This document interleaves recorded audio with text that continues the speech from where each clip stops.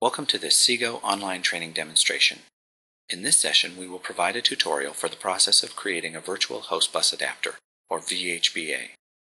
A vHBA gives a physical server access to storage.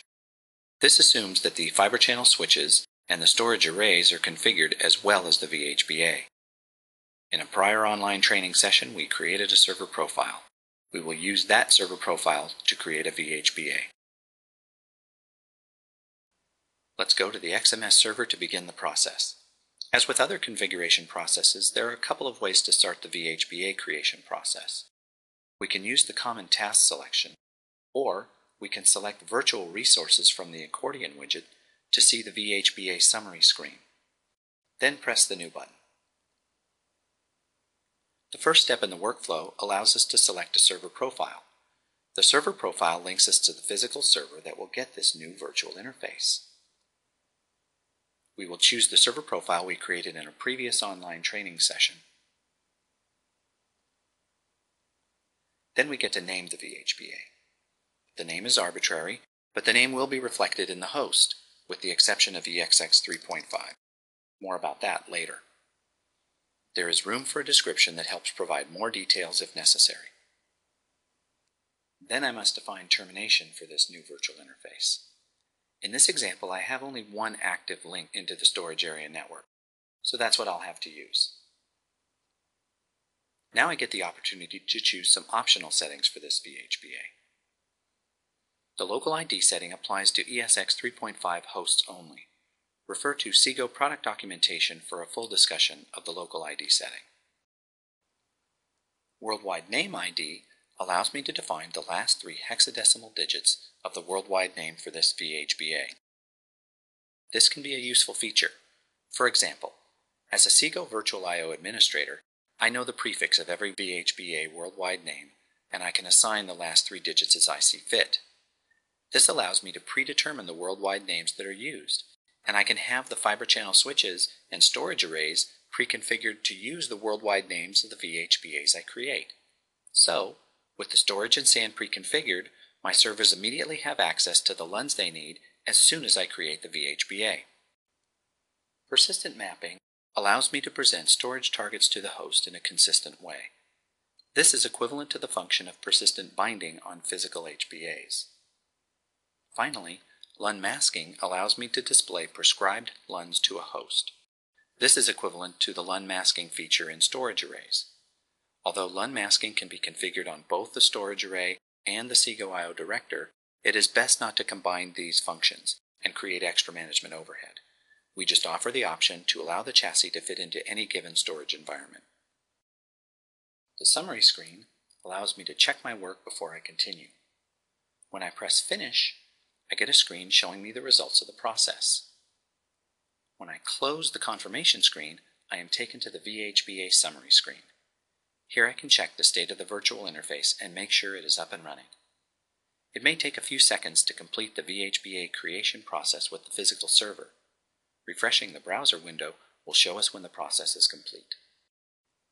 That completes this demonstration of creating a virtual host bus adapter. Now let's turn our attention to the hosts to see how these virtual interfaces look on different host operating systems.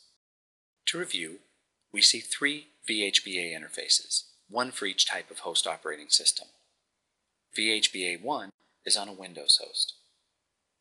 vHBA 2 is on a Linux host. And vHBA 4 is on an ESX host.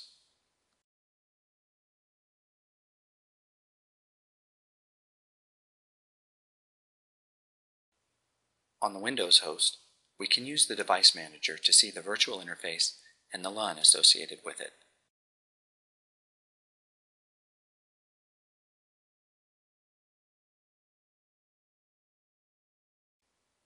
On the Linux host, we can use the fdisk-l command to see the LUN, SDA, provided to the operating system by vHBA 2.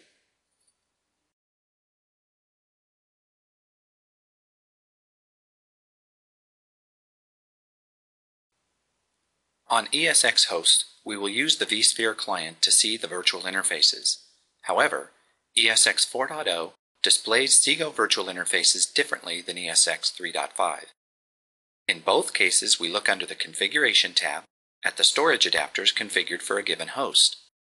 This example shows an ESX 4.0 host with several Xsigo virtual host bus adapters listed under the InfiniBand host channel adapter card. The name of the virtual host bus adapter is provided by the chassis and is prefixed by Xsigo _.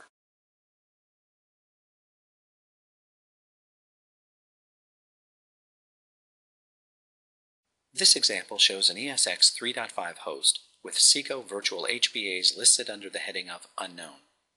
The virtual interfaces shown are just placeholders defined when the Xsigo host drivers are installed.